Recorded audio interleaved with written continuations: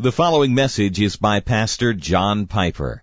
More information from Desiring God Ministries is available at www.desiringgod.org. Please turn in your Bibles to Psalm 145. I'll read verses 1 through 13.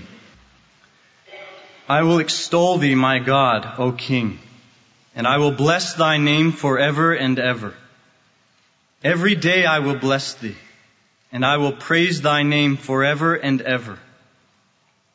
Great is the Lord, and highly to be praised, and his greatness is unsearchable.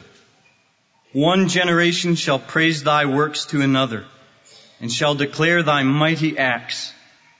On the glorious splendor of thy majesty, and on thy wonderful works I will meditate. And men shall speak of the power of thine awesome acts, and I will tell of thy greatness.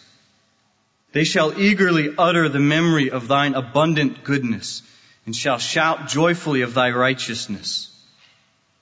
The Lord is gracious and merciful, slow to anger, and great in loving kindness. The Lord is good to all, and his mercies are over all his works.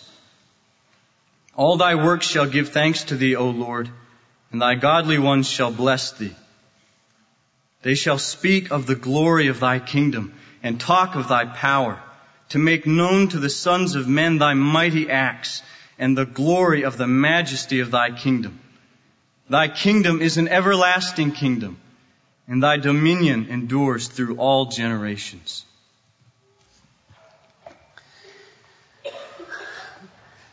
Everlasting God and ruler of all things, we need mercy now to finish this service faithfully. And so I ask for another season of mercy. Give us breath, give us life, give us faith, give us a revelation of your glory through your word. Give us strength, provide healing for any who are ailing in the room, I pray, and mend relationships where they are so stressful it's hard to sit beside each other. Pour out your Spirit for providing resources where people feel like they are spent, and give wisdom for tomorrow's perplexity. And beyond all that I can ask or think, Lord, make this word suitable for the needs of your people. I have ideas of what I want to say, and you may have very different ones, which is just fine. Whatever you have to do, Lord, get through. Save sinners, strengthen saints, unify the body, cause us to exult in you. Shape us for a week of obedience that magnifies your name. Let worship extend right through the week, we pray, through Christ. Amen. I'm going to focus on one verse in this section that Stephen just read, namely verse 4. One generation shall praise your works to another, and shall declare your mighty acts. So the first thing I infer from that verse is that it is a biblical duty for an older generation to see to it that a younger generation hear about the mighty works of God. It is not God's way to drop a new Bible on every new generation, or to give new revelation to every new generation that comes along.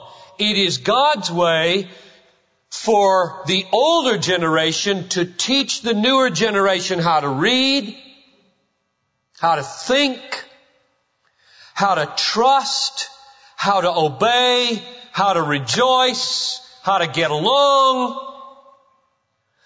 Not at all to deny that the relationship with God should be secondary for the second generation and primary for the first generation. No. Don't misunderstand me. The Holy Spirit, who is God Himself, comes on every new generation to call out for Himself a personal relationship with the people. But He does it in conjunction with a horizontally delivered word about God. So they meet like this. Here comes the word from generation to generation being passed along faithfully through horizontal teaching and preaching and sharing and modeling. And here comes God loving this new generation and takes that word, sets it on fire by His Holy Spirit, and forms through faith a relationship between them and Him that is authentic and doesn't need a generation before for a relationship to exist. Once it's got the truth and got the Spirit, it's got God. But it's God's way that He doesn't deal with this second, third, fourth, fifth, sixth generation apart from what is transmitted about Him through teaching based on the book, the Bible. That's the first thing I see in verse 4. Every generation is responsible to get into the heads of the next generation what God Almighty can set on fire by His Spirit and make them His own. Now here's a second observation. We're really not interested, and God is not interested, in simply one generation stocking the brains of a second generation with thoughts about Jesus. We are interested in filling heads with true thoughts so that hearts can explode with love to God, kindled by that truth in the head. And if the second doesn't happen, we've wasted our time. You can't do an end run around the head. Truth has to be there. But if the head doesn't provide tinder for the explosive fire of love to God, it's just going to produce intellectualism and waste. Now I see that in this verse, in that the psalmist did not choose to say, one generation shall teach your works to another. It doesn't say that. That's true probably, but that's not the word it uses. It says, one generation shall praise your works to another. Now what's the point of saying it that way? Well, the point is that the goal of this transmission, and now we see the means toward the goal, is exultation. That's just another word for praise. To exult in God is to praise God. And here this verse says, one generation is going to, out of its exultation in God, spill over in praise to God for the next generation. So there's going to be a transmission of knowledge. We're talking about the works of God here, but it's going to be through a certain mode called praise. Now what I think this implies pedagogically for Sunday school, Wednesday connection, parenting, is that a very high calling rests upon those of us who are charged with the transmission of truth from generation to generation, as everybody in this room is. We're all charged with this task of transmitting from one generation to the next the truth. And this verse says there's a way to do this so that you won't just produce eggheads. You won't just produce people whose brains are stocked with truth and whose hearts are cold. Namely, when you do it, exult in doing it. That is, praise it into people's lives. Praise it into their lives. Isn't that what it says? One generation shall praise your works to another and shall declare your mighty acts. So Sunday school teachers, beware. Oh, beware. Most of you aren't here because the Sunday school is going on right now. But someday, maybe out of this room, you will be a Wednesday night worker, a Sunday school worker, and there are many parents in this room. Beware of speaking the truth about God in a way that contradicts the value of the truth about God. Oh, how sad in college and in Christian schools and in Sunday school classes and in living rooms and in Wednesday night gatherings to hear people talk about the most phenomenal, glorious, valuable things in the universe as though they were no more significant than nothing. There ought to be a way of talking about things that are valuable to us so that in the learning of them, the value of them is also transmitted. That's what I see the psalmist talking about here. One generation shall praise thy works to another, not just talk about them. So our goal here at Bethlehem is education for exultation in the next generation. And now we see that's not just the goal, it's the means to the goal. In Sunday school classes and Wednesday night meetings and in parenting, we have to be a certain kind of people. Namely, people who exult in God. Otherwise, when we try to transmit the knowledge of His mighty works, the kids are going to hear Him and say, they're not excited about this, so why should I be?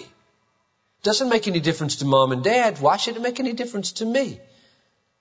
They seem quite bored with it, so why shouldn't I be bored with it? That's the message we'll give. And that is a lie. It's a half-truth at best. Let me try to build a bridge from last Sunday's sermon to what I'm saying here.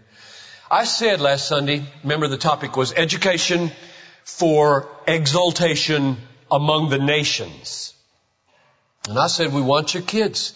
We want to breed kids in this church who are God-exalting and Christ-centered and Bible-saturated and missions-driven and radically surrendered to Jesus and radically committed to the cause of world evangelization. And what we mean by the word radically is so deeply, so fully, so passionately surrendered and committed that when obedience is known, it is done no matter the distance, no matter the danger, no matter the cost. It's going to get done.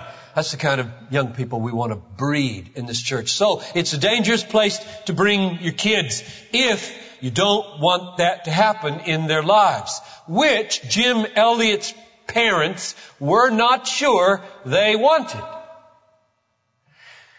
Jim Elliot was 22 years old when this happened. One of you sent me this email, so thank you. I'll read back what I got in the mail.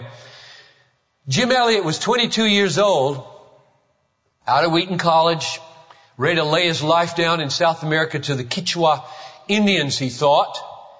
And so he wrote to his parents and said, that's what I think God's calling me to do. They were not excited about this because, not that they were anti-Christian, they just saw a man who was extraordinarily gifted.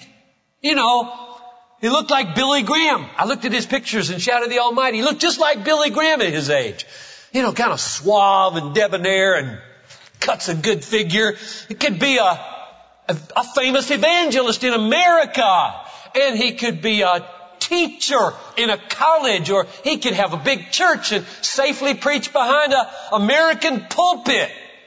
Why throw such a gifted life away on a tribe? And here's what he wrote back. Get ready, parents. I do not wonder that you were saddened at the word of my going to South America, he replied on August 8. This is nothing else than what the Lord Jesus warned us when He told the disciples that they must become so infatuated with the kingdom and following Him that all other allegiances must become as though they were not. And He never excluded the family tie. In fact, those loves which we regard as closest, He told us must become as hate in comparison with our desires to uphold His cause. Grieve not then if your sons seem to desert you, but rejoice rather, seeing the will of God done gladly. Remember how the psalmist described children. He said they were as an heritage from the Lord, and that every man should be happy who had his quiver full of them. And what is a quiver full of but arrows? And what are arrows for but to shoot? So with strong arms of prayer, draw the bowstring back and let the arrows fly, all of them straight at the enemy's hosts. Give of thy sons to bear the message glorious. Give of thy wealth to spread them on their way. Pour out thy soul for them in prayer victorious. And all thou spendest, Jesus will repay. That's the kind of young person we like to see grow up at Bethlehem. So where do they come from? They don't grow on trees. That kind of heart doesn't grow on a tree. Where does it come from? The first answer to that question is it comes from God. God makes hearts like that. And before I give you the usual way He makes them, let me make sure you know that there are also unusual ways He makes them. God is sovereign. And He can make a heart like a Jim Elliot's heart out of a dysfunctional family and a failing church. Is that clear? God can make a Jim Elliot out of one who grows up in a abusive, dysfunctional family and a failing church. He can do that. It is not His ordinary way. That would be His extraordinary way. It's not the way He commanded it to be done. So I want to tell you how I see at this church the commanded way developing, trusting that God can do it any way He pleases, out of any family He pleases, in any class He pleases. And to get there, let me underline a word in Eliot's response to his parents. Here's the sentence. I'll tell you the word. Jesus told the disciples that they must become so infatuated. There's the word. They must become so infatuated with the kingdom and following Him that all other allegiances must become as though they were not. Why did He choose the word infatuated? It's because we're not just interested in, and He wasn't just interested in, producing people who are knowledgeable about the kingdom purposes, but who are driven by the kingdom purposes, who are thrilled by kingdom purposes, who are exulting in the God of the kingdom. And therefore, there has to be what He calls an infatuation with the King and the kingdom purposes of the world evangelization in order that the clawing, keeping, alternative values of the world will be done away with. If you don't have an infatuation with the kingdom, if Jesus isn't your thrill as well as your commitment, then the gnawing, clawing, dragging down, keeping ordinary rut of American prosperity will keep you from doing anything radical, probably. You'll just say, leave me alone. I want to watch another little bit of March Madness. Thank you. Don't worry me with the fact that my friends are lost or that there's a tribe out there or 187 people groups with nobody targeting them. Don't even bring to my attention that 95 of these basketball players, 95% of them don't know Jesus and need Christ more than they need anything, so that I could turn maybe this watching into prayer. And don't worry me with those kinds of kingdom thoughts. I just want to bracket reality and live in this dream world of comfort. Well, I hope that's not the kind of person you want to be. It wasn't the kind of person that Jim Elliot wanted to be. It's not the kind of person we want to breed. And so the last thing I want to do is simply ask, how do you breed Jim Elliot types? And I have 3 answers from this Bible that are not in the text, but I think are pointed to by the text. And I'll take them very briefly. Number 1, parents educate children. These are three principles that will govern education for exaltation in the next generation here at Bethlehem. Number one, parents educate children. That is, it is the primary responsibility of mom and dad, or just mom or just dad, if there's only just a mom or a dad, to bring the works of God and a Christian worldview and a passion for Jesus and Bible memory and knowledge of doctrine into the lives of our children. That is our job. We may not pass it off to Sunday school, Wednesday connection, parochial schools, or any other way. It is our job. Deuteronomy 6:4. Hear, O Israel, the Lord our God is one Lord. You shall love the Lord your God with all your heart and all your soul and all your might, parents. These words which I am commanding you today shall be on your heart, parents, so that you may teach them diligently to your sons, and shall talk of them when you sit in your house, and when you walk or ride in your car, and when you lie down, and when you rise up. Fill your mouths, parents, with the Word of God, and bring a God-centered perspective on everything from March Madness to schoolwork to sex to money to whatever. Bring God to bear on it. That's our job, and not anybody else's first. Psalm 78:5. The Lord established a testimony in Jacob and appointed a law in Israel, which He commanded our fathers that they would teach them to their children, that the generation to come might know, even the children yet to be born, that they may rise and tell them to their children. There are a lot of college students in this room right now. Wake up! Because if you don't hear this now and plan on this, you're going to wake up in 5 years and find yourself in a marriage totally out of sync with the woman you married on how to do this thing because you never talked about it now. And I mean talk about it in small groups. Talk about it with somebody who might be a spouse someday and say, are we together on this? This is our job. It's not Sunday school. It's not Wednesday night. It's not the pastor. This is our job. Are you with me in this? Can we do this? If not, no marriage. That's what marriage is about in large measure, is filling the earth with the glory of the Lord by begetting children who become God-centered people.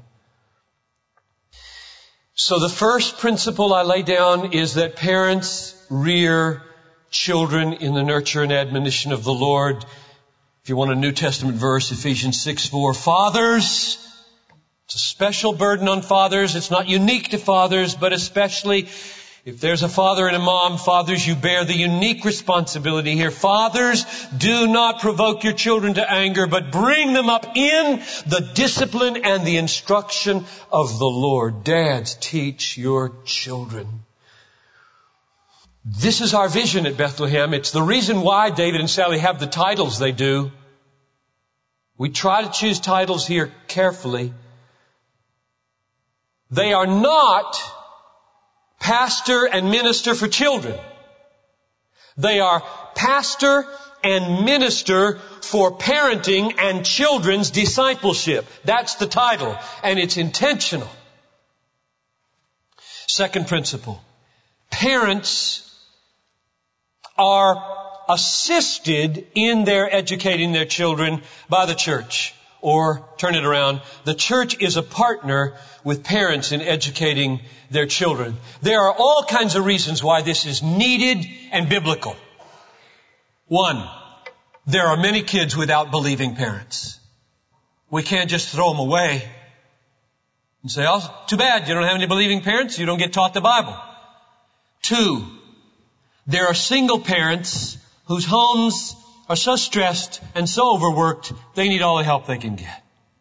Three, the whole range of competencies is out here in this room in terms of what you know and how effective you are in teaching. Some of it is sin when it's not there, and some of it is just lack of gift. And since there's a whole range of competencies out there, the church comes in alongside and supplements and reinforces. Fourth, even in the best homes where the best teaching is happening, for children's knowledge of God. They benefit from reinforcement in Sunday school and other ways. And fifth, there are some things about God and His ways among His people and in the world that are learned best, and I dare say only, in the larger family of believers called the church, in a class and in this room right here during worship, which is why we don't have children's church. We believe with all our might in what happens in the lives of children in this room from age about 4 on. In spite of all the squirreliness, in spite of all the difficulties of training, we believe to watch mom and dad go hard after God and listen to preaching, 90% of which they do not get, is absolutely crucial for their lives. To listen to the hymns, to see church happen as big people do it, is absolutely crucial. Now let me give you a biblical warrant for that conviction. Deuteronomy 31:10 says, Moses commanded them, saying, at the end of every 7 years, at the time of the mission of the year of remission of debts, at the Feast of Booths, when all Israel comes to appear before the Lord your God at the place which He will choose, you shall read this law in the front of all Israel. Assemble the people, the men, the women, the children, the alien, so that they may hear and learn and fear the Lord. So the children are to come, aliens are to come, men and women, old and young are to come. And then here's verse 13. Their children who have not known will hear and learn to fear the Lord your God as long as you live on the land which you are about to cross the Jordan to possess. Now picture this. Every 7 years, he says, there's to be this massive assemblage. And it isn't the only time, by the way, but here's one where all the women, all the men, all the children come and the law is read and there's proclamation, and it says, the children who haven't known will hear and learn to fear the Lord. Does that mean that Moses counted on the delinquency of fathers? I doubt it. I doubt it.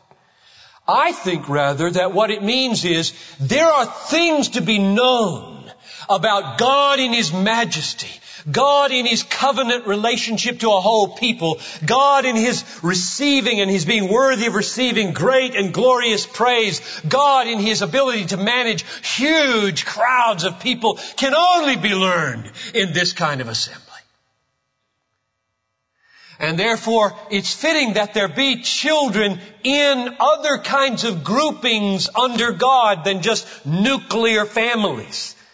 Very important that the church partner with parents to help parents do what they're supposed to do, but to do also what parents can't do, not because of delinquency, but because there are things about life and things about God and things about worship and things about the way God moves in the world that are better imparted in a Sunday school class or in a worship assembly like this. I wonder if there's a New Testament pointer in this regard in Acts 22:3. Paul is defending himself and he said, I'm a Jew. He's talking to a crowd that tried to get him killed in Jerusalem. He said, I'm a Jew, born in Tarsus, brought up in this city, Jerusalem, educated under Gamaliel, strictly according to the law of our fathers, being zealous for God, as you all are today. What does that mean, educated under Gamaliel? Literally in the Greek, it is sitting at the feet of Gamaliel. So the picture is a rabbi, very schooled, trained, probably way beyond the average dad, who knows the Torah backwards and forwards, probably by heart, all 5 books of it. And he is telling these young disciples sitting on the floor around him everything he knows. And Paul is one of those as he grows up. So Paul's parents sought to get him from Tarsus, we don't know why or how, down to Jerusalem as a boy and sit at the feet of a Gamaliel. Now I think That's a pointer to at least how the Jews in that day understood these texts in Deuteronomy that I've been quoting. Namely, that when it says, parents teach, parents teach, parents teach, it doesn't mean only parents teach. It means also avail yourself in the bigger family of God, of those whom God has gifted, called, trained to do what you may not be able to do. Call it Sunday school, call it preaching, call it teaching, call it Christian high schools, call it Bethel, call it Wheaton, call it Northwestern, call it whatever, wherever you think this can happen. It might be that those people should partner with you in bringing children into a full-orbed Christian, God-centered worldview, functioning in society as light and salt. So that's premise number 2. The third one is very short. The first was, parents teach the children and educate them. The second one is, the church partners with the parents in teaching and educating the children. And the last one is, the church helps the parents to educate the children. That is, it targets the parents and not the children through the parents. Ephesians 4. Christ gave some as apostles, and some as prophets, and some as evangelists, and some as pastors and teachers. Why? Why did Christ from heaven ordain that there be and give evangelists and prophets and teachers and apostles to the church? Why am I here? Why am I doing what I'm doing? What is this? And here's the answer, verse 12. He did this, he gave pastors and teachers for the equipping of the saints, for the work of the ministry, to the building up of the body of Christ. Now just translate that into parenting. John Piper is given to Bethlehem Baptist Church along with 15 other elders to equip the saints. Many of them are parents, to do the work of ministry, much of which is parenting. So the third point is, when the Word is preached, when the Word is taught here, TBI, adult Sunday school classes, small groups where each of you teach one another, the point is, help them be the kind of people who can breed this kind of young person. In other words, everybody in this room counts in this enterprise. Absolutely everybody. I'll close with this. A church that only educates children is going to get shallower and shallower and shallower until the reservoir of truth and doctrine from the Bible has become so small you can't drink there anymore. Many churches, once upon a time, were God-exalting, Bible-saturated, mission-driven churches, and they began to minimize teaching of adults, growing adults, feeding adults with more and more biblical truth, and just made it a child's thing. And they got thinner and thinner and thinner, and what they are today is God-belittling, Bible-neglecting, mission-absent social clubs of Christian nominal people. And the aim of education for exaltation is that not happen, but rather that the reservoir grow and grow and grow, and that the water in it be a water not only that you can drink from, but you can swim in, and you can enjoy, and you can lavish your children with. So education for exaltation is all about the next generation and all about this generation, old and young, because it has to do with everybody in this room. And I mean that. There is parenting yet to be done if your children are in their 60s. So if you're a parent, I want to pray for you. Let's pray. Lord, those who are standing here have tasted and seen that you are good and that you're needed in this enterprise called parenting. And so I just want to give a closing prayer of blessing upon them. Lord, we prayed for the children earlier. I just pray earnestly for the parents now. Oh God, have mercy upon them. Our job is impossible because we have to be the kind of people not just produce, but be the kind of people that would model for our older and younger children what Jesus is like. And we're not Jesus. And we're sinners all, and we need mercy and we need help. And so I ask that you take every dad a little farther than where he is. Maybe get him going on the fighter verses for his kids.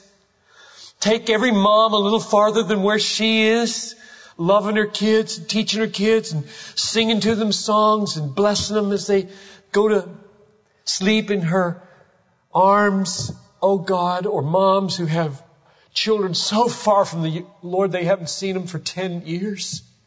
God, have mercy on moms and dads in this room and strengthen them and make them mighty in the Spirit and mighty in the Word, I pray, for the sake of their children. And now let's all stand together, and I'll close with a benediction. And now the Lord bless you and keep you. The Lord make His face to shine upon you and be gracious to you. The Lord lift up His countenance upon you and give you peace. And all the people said, Amen. You're dismissed. Thank you for listening to this message by John Piper, pastor for preaching at Bethlehem Baptist Church in Minneapolis, Minnesota. Feel free to make copies of this message to give to others, but please do not charge for those copies or alter the content in any way without permission. We invite you to visit Desiring God online at www.desiringgod.org. There you'll find hundreds of sermons, articles, radio broadcasts, and much more, all available to you at no charge. Our online store carries all of Pastor John's books, audio, and video resources. You can also stay up to date on what's new at Desiring God. Again, our website is www.desiringgod.org. Or call us toll-free at 1-888-346-4700. Our mailing address is Desiring God, 2601 East Franklin Avenue, Minneapolis, Minnesota, 55406. Desiring God exists to help you make God your treasure, because God is most glorified in us when we are most satisfied in Him.